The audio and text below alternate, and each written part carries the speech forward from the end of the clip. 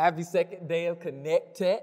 Everybody excited? Woo, no, woo, no, woo. Oh my goodness, woo. I say, I'm glad everybody's enjoying, taking the opportunity out to learn. And so today we're going to be chatting about remote state in React.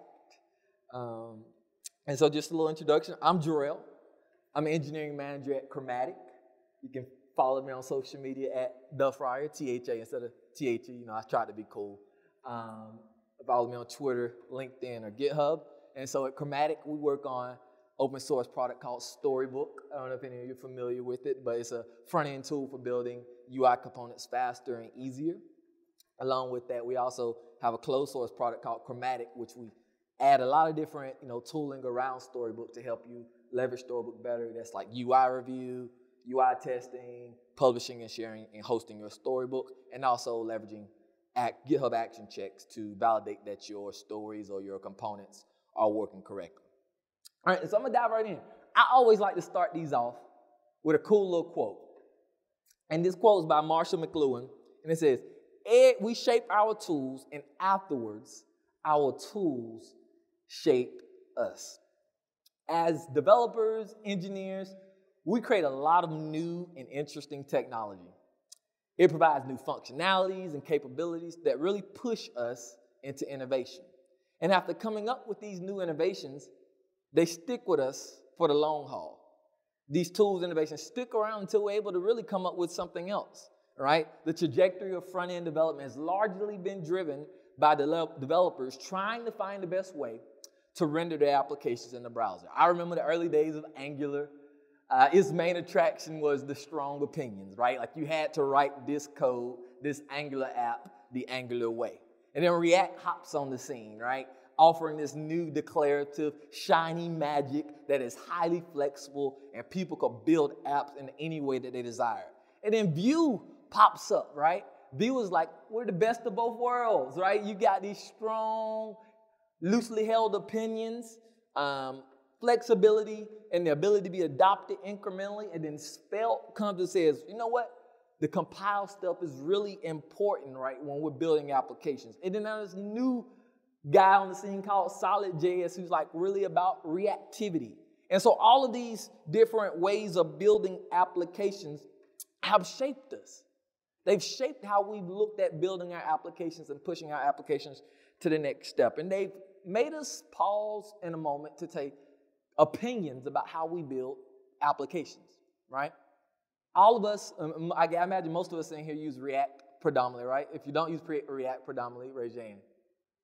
Cool, got a few people. That's good to hear. And so a lot of people use React predominantly and some don't, right? But these tools have shaped us and formed our opinions about how and why we build software, right? And so when we're thinking about these opinions with React, there are so many options, so many opinions to define when building an application. And one area that engineers have a myriad of ways for determining an opinion about how to do things in their applications is managing state, right? When we think of state, we think of it being, the current look of an app, or the current, I don't want to say state for the sake of I've already used state, but the current way it feels, the way it looks, the way it behaves, right? That's what we think about when we think of state. And there's so many different flavors, so many different ways. It's like being in an ice cream shop, right? There's so many flavors to choose from. You can have cookies and cream. You can have some people like a Rocky Road, or if you're Ben and Jerry's, I think there's the half-baked now out there. There's so many flavors of ice cream. And React is just like that. So many different ways to build your application, so many different libraries to choose from. And you're just like, why should I do this one? It feels like overload coming in your brain, right? And state is the same way. There's so many different places to put it. You can put it in a URL. You can put it in the browser storage APIs like local storage, session storage, cookies. With React, you can use hooks, context, refs. State can be stored in so many ways just within a React application. State can be local to specific components, or it can be needed to be globally accessed. So many flavors of state. React's like the ice cream shop. And so all these options really make you stop to think about how you build your applications. Now the question I ask, and I want to ponder the room, how many people build an application today that does not call out to a back end? Okay, that's one. Now watch this. How many people build an application today that calls the back end?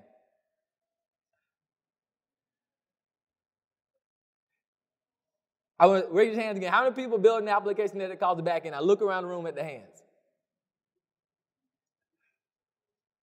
The likelihood of an application being built today that does not need to persist some state in a remote way is highly unlikely. All right? And so because of this, there's so many things that come into building applications, but typically the most important piece is, how do I call my back end? How do I deal with asynchronous remote data? How do I deal with asynchronous remote data? I love how Corey House, he had this nice little tweet that went out the other day as I was getting this presentation ready. And it made me think about some things for state. He said, a simple rule set for handling React state, right? Start local. So that could be like using use state hook, or you just storing some state in that local component. If some children of that component need it, just pass it down via props. Parents and siblings need it, just hoist it up to the parent and then pass it down via props. And then if it's remote state, he said use React query. We'll come back to that in a moment. And if it's any global state left, consider React context or some third-party libraries such as Jotai, Zustan, and Redux, and etc. The myriad of all the libraries that are state management. There's a few prevailing statements that I gathered from this tweet. It's co-locate state. So wherever state's needed, put it there. All right? Another thing I got from this tweet is like he 1, 2, 3, 4, 5 imply an order that you should look at in building your application to determine where to put state, all right? And so essentially what he's saying, if you look at 4 and 5, he says don't use a third-party library until you need it. All right? That's essentially what he's saying. And then this last thing this is really interesting to me is that Corey's implying that remote state is a challenging problem and you should reach for a third-party library. When I look at item 4, Corey implies remote state is not a problem that's easily solved using the basics of React. Now, why do I agree with him? For starters, with remote state, your UI, your front end, is not the source of truth. No matter how you put it in your front end, it's not the source of truth. Your front end is lying to you if it says so, right? And so this state is persisted remotely in a location that you do not control or own, all right? And so it implies that there's shared ownership, that this data can be changed by other people without you really knowing. This data can potentially become out of date if you're not careful. And then watch this. Once you grasp this nature of how server state in your applications work, even more challenges start to arise. For example, caching. Imagine that it's probably the hardest thing to do in programming. I worked for a company where we were building mobile applications, and there could be hundreds of thousands of millions of users using these applications at one time. And if we did not cache this data, our backends would be under heavy load, and it would be a pretty high bill. And so we had to think about caching this data. How do we cache it? Another thing is like deduping requests. When you could be on the same one page, you could be making the same API call out multiple times and not know it. How do you dedupe those? And then there's like knowing when the data is out of date. When do I need to call the back end to get new data? You don't know that as a front end automatically, right? You got to figure out how the data is out of date. You got performance optimizations like pagination and lazy loading data, right? Managing memory and garbage collection of server state. Memoizing these results, right? There's so many concerns about server state that if we try to sit here and solve the problem, we build out a really complex front end that people coming behind us likely will struggle to understand. All right? And so the question becomes now, how have we done this historically in React, right? How have we done this historically in React?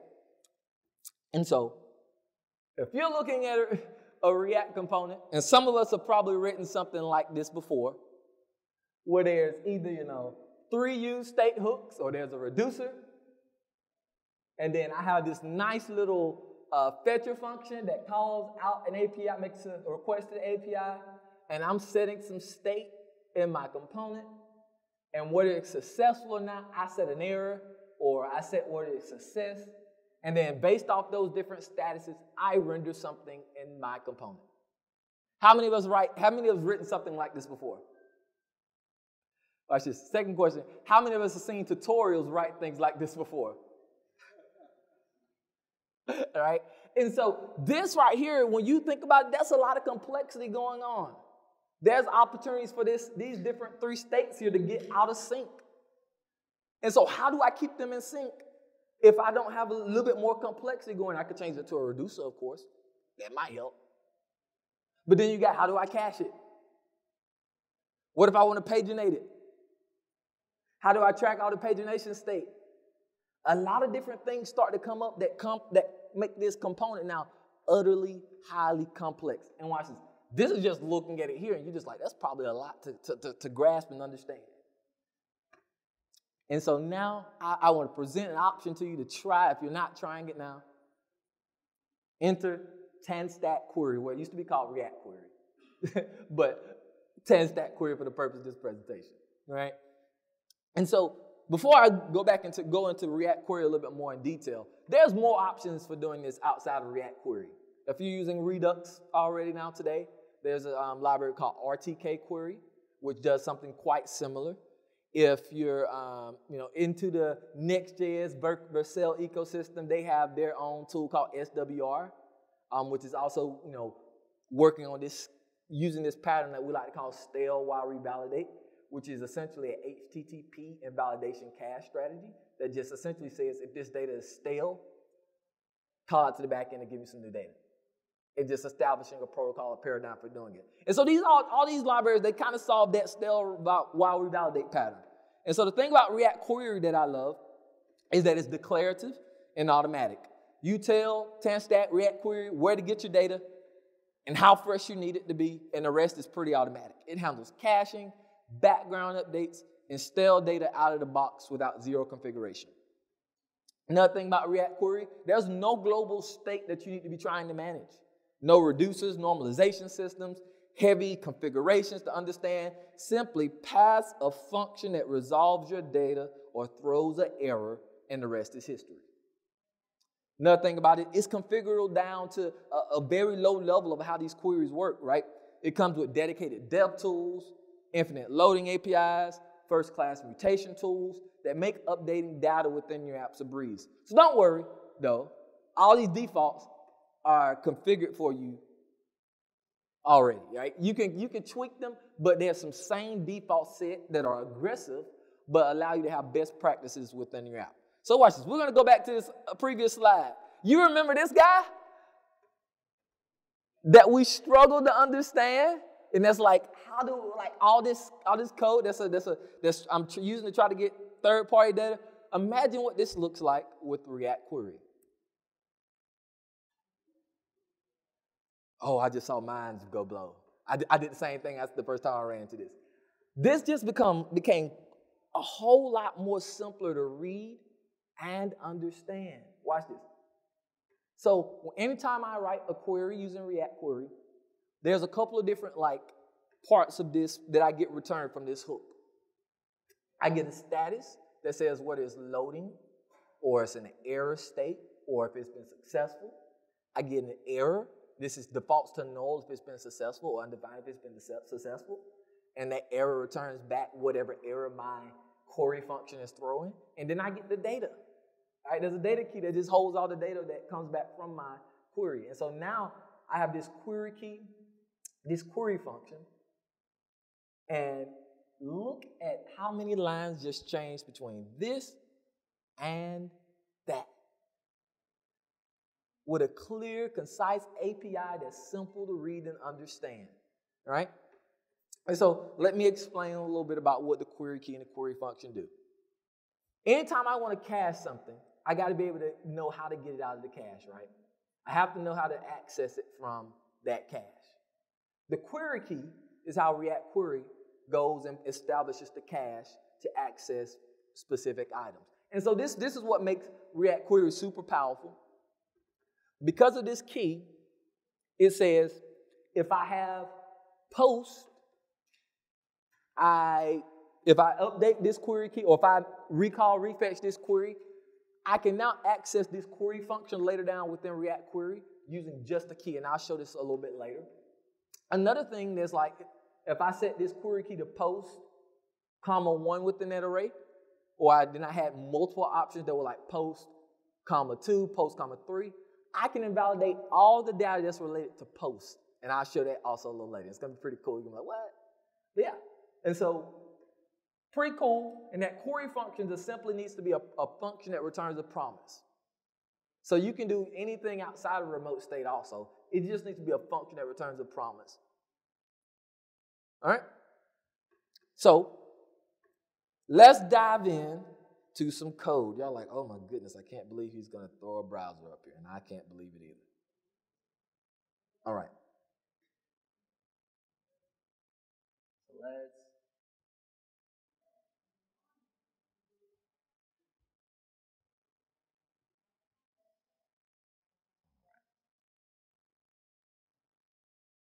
and then let me set my screen to mirror.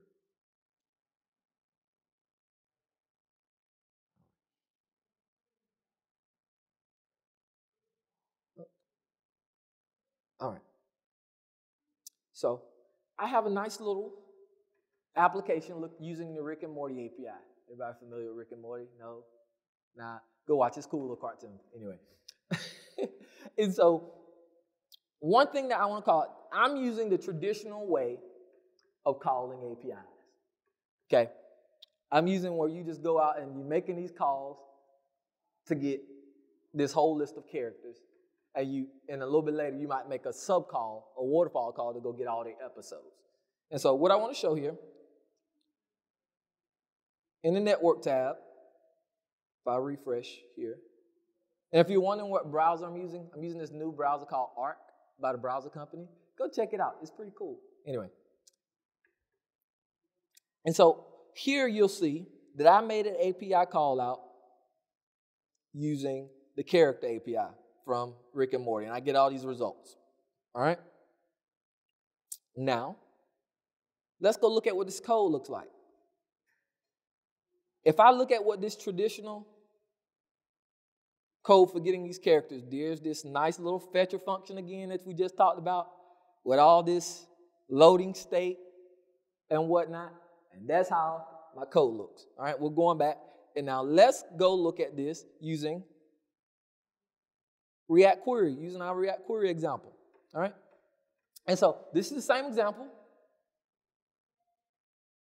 React Query, when you're developing React Query, they have this nice little dev tool that you can use and put in your apps.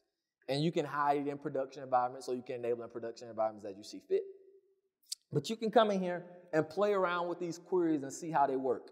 And so now you see there's this query key that's in the cache called characters. And I'll come back and show the code here in a second. That's this query key in the cache called characters. And you can see the response from the API, which has this info where if I could establish this using pagination if I wanted to. But you also see the results here.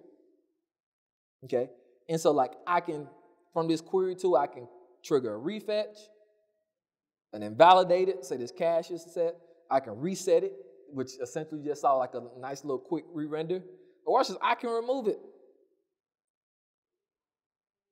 And now I need to refresh, and there it is again. All right? Now what does this look like in the code again? That's what we all care about, right? It's always about the code. And there it is again. A very simple ergonomic hook. And this is all the data fetching logic just to do that page. The rest of this is rendering logic. I'm going looping over that results map, rendering each item, okay? Now, that's just a simple example of how this works, all right? Let's go back and let's look at this guy here, okay? On this page, you see, I have this nice fella here, Rick Sanchez, and as you see, there's duplicate information on this page. Y'all see it? It's all the same information, just rendered twice. Now, what do you expect to happen in the network console? And it's a question to the crowd. What do you expect to happen? Somebody says, I expect 2 requests. Let's refresh and see. Oh, there it is. There's 1. There it is again. All right? And we see, if you're scrolling through the list, I know it's going pretty fast, probably giving you whiplash, but we see a lot of these requests to just what? Repeat it. All right? And React Query is not happening on this page. Now watch what happens when we go add React Query. All right, besides the UI is different. Don't worry about that. Now you see here, there's all the API calls that are being made right here in my nice little dev tool. But in the network tab, let's refresh.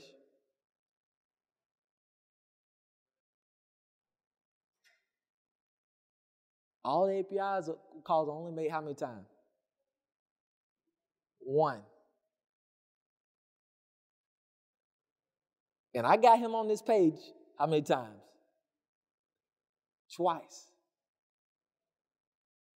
And now, just so I'm not fooling you and showing you that I'm actually rendering this code twice, let's look at the code. And so I have the traditional not dedupe request going out here. And so this is the traditional character paid function right here. And you see that I'm making this nice little fetch logic that we don't really like. I have this, it's right here in this traditional character component. And then I have that rendering how many times? Twice. So that's why the first time we saw all those API calls made twice. In the dedupe version, same thing with this React Query API, and I'm rendering that same component how many times? Twice. So React Query versus if we were doing this on our own, managing this remote state on our own, those requests will be going out twice. Let's say I put that on the page an infinite amount of times here. Let's see how much this slows down. I won't say infinite amount of times, but I'm going to do it a lot. All right? Let's go back over here and see what happens. Now let's close this and refresh it. We saw how much long, you saw a nice little pause for the loading that happened there? Now watch. Let's see what happens if we do the same thing on the dedupe. Oh, I got to do this using this one. Can't just copy and paste.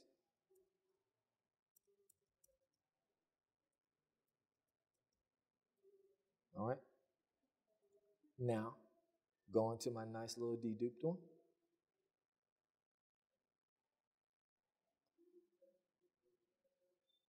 All right.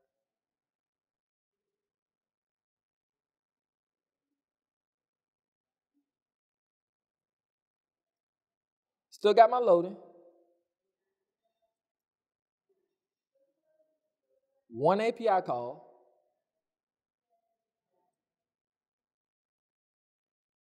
Versus, look at that.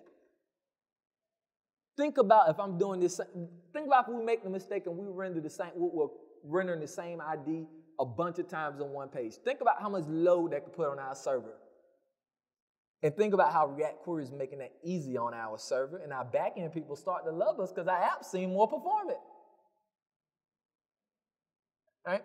And so React Query helps dedupe requests. Now, the next thing you have to stop and think about, if I have this data, what happens if I need to change it? Right? You know, if I'm rendering something And we're talking about apps, there's always the read, but the read is often not the most important part of the app. It's the create, the update, delete. It's the mutation. That's what actually makes the app happen. All right? And so how does React Query help out with that? All right? Well, let's look at some code here. React Query has this nice little thing I like to call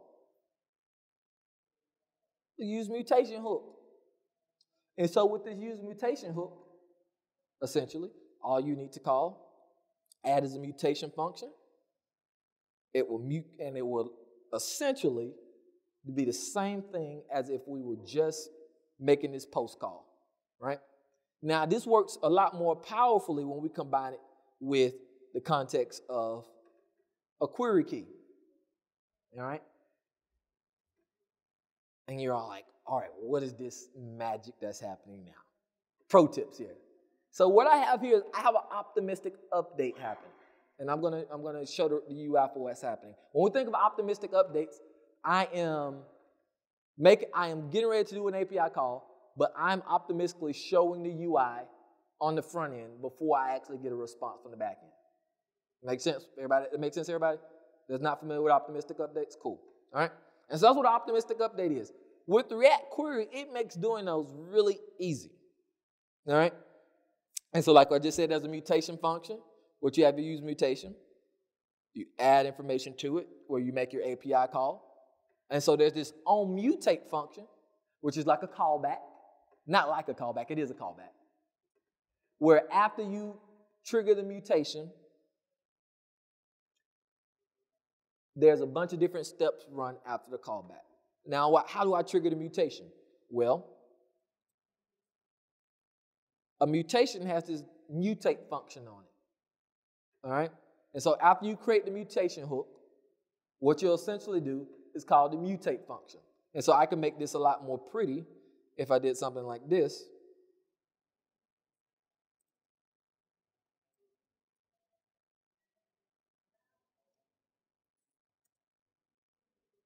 And then let's do is loaded. All right.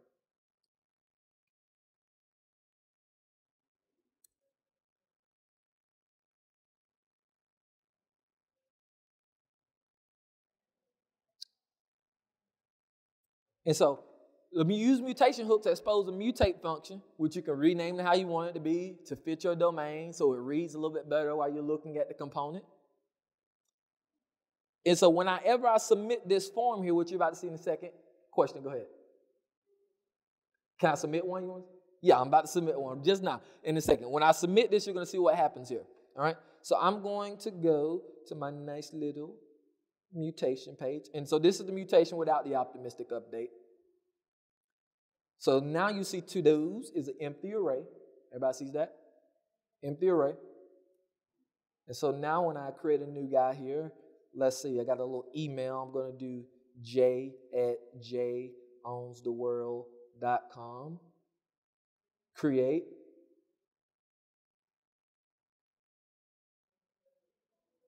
Oh, I'm on the wrong link. Sorry. Let's see what that path is. Optimistic.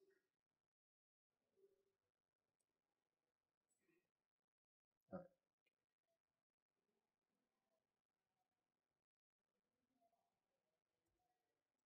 So now, let me refresh again, just so we. All right. And so now we see we have this breakfast object here. There's one item in here. Food. I click create again. It adds another item here.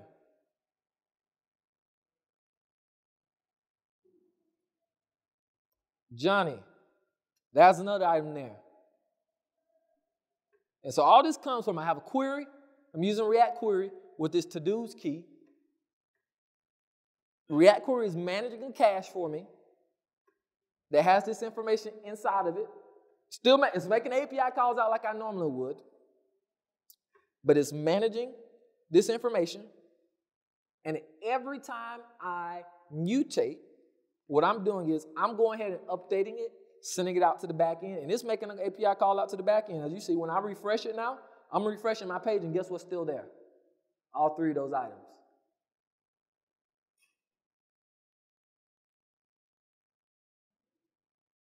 All right? Cool. So, what all can I do with React Query? That comes to the next question, right? What all can I do? And so, I pull up the website. With the React Query, you can even make API calls to your GraphQL APIs. Anybody in here using GraphQL currently? Yeah. Anybody that's using GraphQL or using Apollo? Yeah, I do too. I use GraphQL and I use Apollo as well. You can use React Query with your GraphQL APIs. You write your query, you call out your API like you normally would, make a request out, and you can use it just the same. You can use it even within React Native apps, right? It's not using specifically anything about React web or the website versus mobile, right? So you can use it in your React Native apps. I'll take a step further. You can use it agnostic of the framework. It's new now. You don't even have to be writing React to use it now.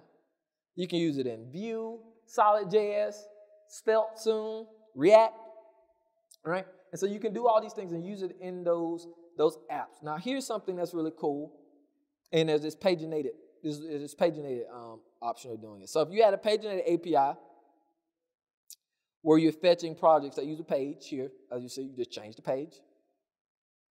With React Query, all you essentially need to do is use this keep previous true variable and just increment the page.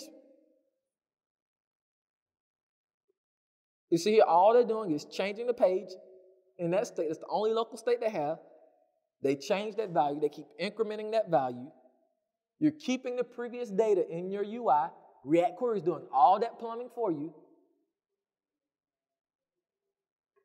And you get a simple API, a simple front-end hook for managing your paginated APIs without all the headache of how do I manage all this state. All right? That's a really cool option there. If you're doing, you can do prefetching. Right? And so what is prefetching? Prefetching is, when you look with APIs and web pages, you can try and fetch the data before you actually need it, really simply, using React Query. It's pretty cool. You can actually set the data that's in the cache if you need to do it. And so that's what I'm doing here when I do optimistic updates. Right here in optimistic update, I'm canceling the query before it makes it out to the back end. In this case, I'm canceling because I don't have a true back end. But here, I will get the current query data, and I use set query data to update that key with the previous information and my new information. All right? And so at the end of all this, this is how I do the optimistic update. But at the end of all this onSettled callback does an invalidate queries call, which just simply says anything in my cache, invalidate it, and call the API again. And so how does it all come together and come to play? Right? I have my query. It calls out, gets information. Let's say I need to make a change. I call my mutation.mutate function, in this case, add to do. Whenever I call add to do, there's callbacks that are called. So on mutate, if I want to do some interesting things after it mutates, right after I trigger this function. So here I can cancel the actual API call out to the back end first and do an optimistic update. And then once everything's done, I can have this onSettled callback that actually triggers the API call out to the back end because I invalidated the query. And if I have an error, here's the cool thing. If I have an error, guess what I can do? I can just send it back to the previous data. right? And so a lot of cool things here are happening with React Query that we get out of the box that makes our lives a whole lot easier. I think a cool thing if you're deciding to want to use React Query, their website, or it's called Connect.Tech Query now. I guess I've gotten aged out of to the new world, to the new version. I guess I need to update my language. And so there's all these options and information, really robust documentation on how to use React Query. A cool thing I would say, if you decide you want to leverage it, come here and look at this page. There's so many options that provide a lot of different power for you. Now, funny thing, a lot of people don't understand that React Query handles retries for you. Oh yeah, I know that perked up in some people's ears. If it fails, React Query will keep retrying if you set the amount of retries. By default, it's set to 3, I think. Excuse me, no. By default, I believe it's set to true. No, I have to come back to you, and I'll confirm that by a little later. But there's a number of retries that you can actually set to keep trying over and over until if you don't get a success back, you actually finally throw the error. And so anybody that's ever done retrying in their apps knows how hard it is. It takes a lot of effort to actually manage what retry am I on. Am I over the amount of retries that I want to set? And so my app now becomes so much more complex. But React Query handles that for you. Another cool thing is there's this enabled option key. And so you can make queries dependent upon your app being in a certain state. Simplifying that without needing to add a use effect hook, not needing to manage a whole lot of other state. You can say, I only want this query to run if I set it to true. So we'll go do this example real quick. And so let's go to our dedupe. And so I can add this guy here, false. All right? And so now if I go to deduped, let's refresh our page. This app is just sitting in a loading state because it's waiting on me to say we can actually enable this query. So watch this. I'll go ahead and do something like that.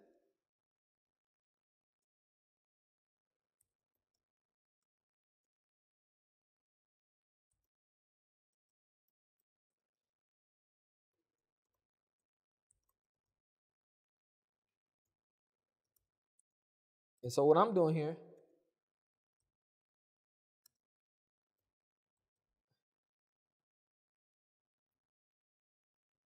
I'm just going to go here and add a nice little button.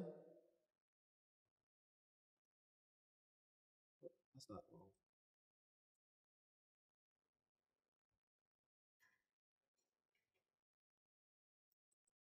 That's not what I want to do. Excuse me. I can add a little button here, the on click.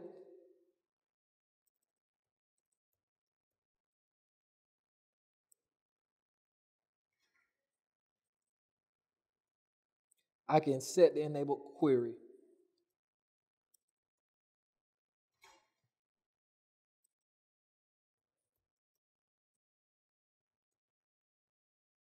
All right, and then we'll do this guy here. All right, so if I go back to deduped, here I should have a nice little button. I got to give my button some content. Oh, it says loading. Yeah. So I go back over here to my deduped guy.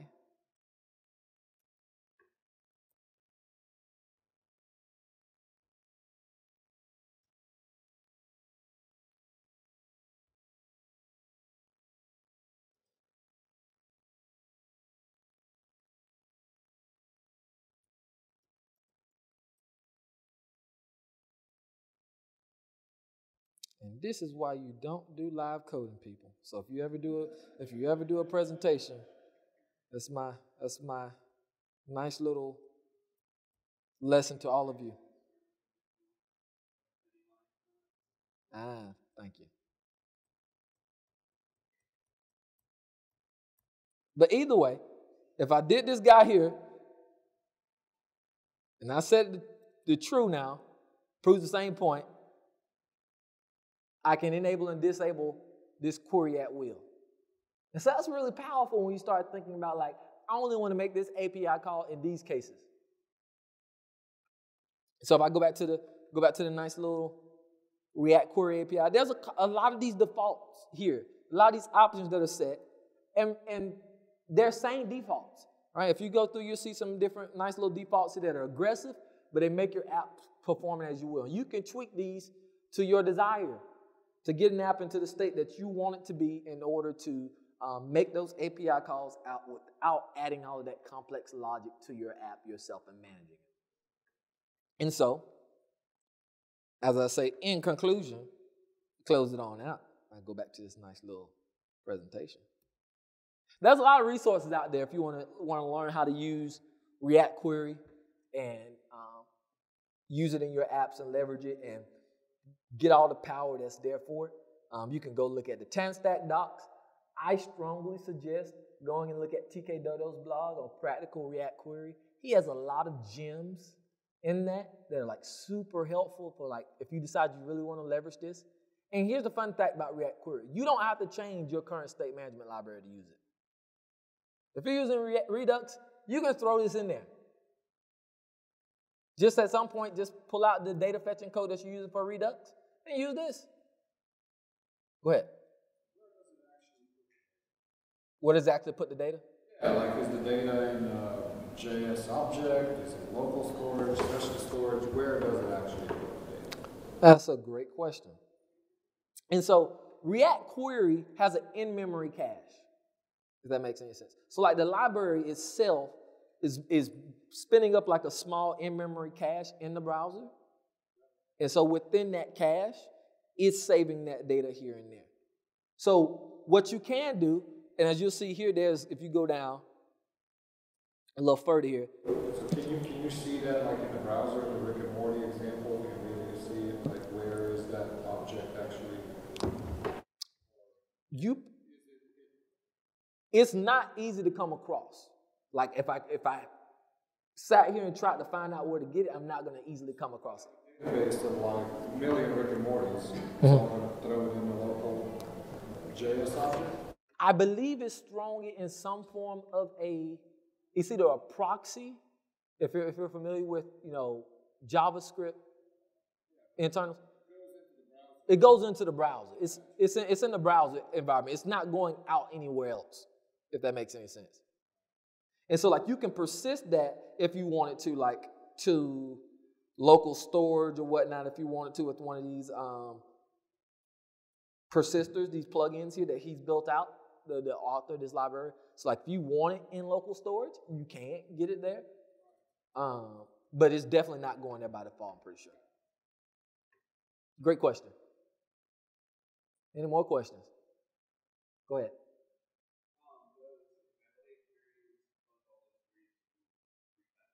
Correct. So, like, that's a great example. So if I go back over here to invalidate queries, and let's see, do I have my UI so I can so I can trigger this in the right way? Okay. Let's go to mutation. Okay. And so invalidate queries here. That's not the right one. Invalidate queries will invalidate anything that has this specific query key. Whatever query key I pass to it, it will invalidate. So, like, if I wanted to invalidate, to-dos 1, I could do something like this. And if I had whatever key this is inside of the browser, it would actually invalidate it and say, go fetch whatever, go make whatever query function is attached to this query key. And so this is really powerful because, watch this. If I did this here, it would invalidate everything that matches this pattern. And so what that means is this matches the pattern of to-dos, just a simple array of to-dos. And so, like, if I'm doing these N+1 API calls, and I want to say invalidate anything that's a to-do, I simply only have to just do that rather than just do the specific key. Great question. No problem. Another question? Go ahead. Yeah. When you're doing optimistic loading, if you have a lot of functionality that's required that relies on a UUID from the back end, how do you reconcile that? Like, say if your tools list had an edit button and an edit. Mm-hmm. Yeah. And so, like, that's a great question. So, essentially, what he's saying, let's say that I did something like this, where I have an object that has an ID, and I also get some text that's edited. This item here that says text, all that it is whatever object that I pass to the mutate function. And so if I pass, or whatever object value that I pass to the mutate function. So if I pass an object with the ID and text, guess what I can do? Where this set query data piece is here, I can just go find that item in that array manually with that ID and update it. So like if to-dos had an ID, I could go here and say, old to-dos.